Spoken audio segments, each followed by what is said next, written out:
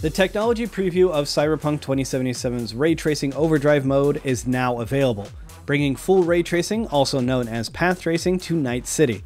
The difference is transformative. When asked what does full ray tracing add for enthusiast gamers who play with graphics cranked up for the highest level of immersion and image quality, Jakub Knapik, Vice President and Global Art Director at CD Projekt Red, told us, quote, "With path tracing, we allow all our lights in the game, sometimes hundreds or more sources of it, to provide pixel-perfect illumination and shadows across the whole visible world.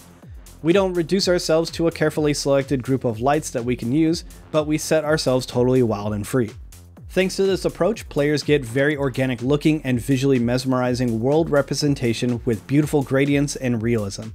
I'm aware that every few years someone goes and says that now lighting in games is more realistic, but I do feel that with path tracing, we are really getting super close to giving players a totally cinematic experience without having to hold back." To read the full interview with Jakub, check out our RTX Inside the Game article on GeForce.com.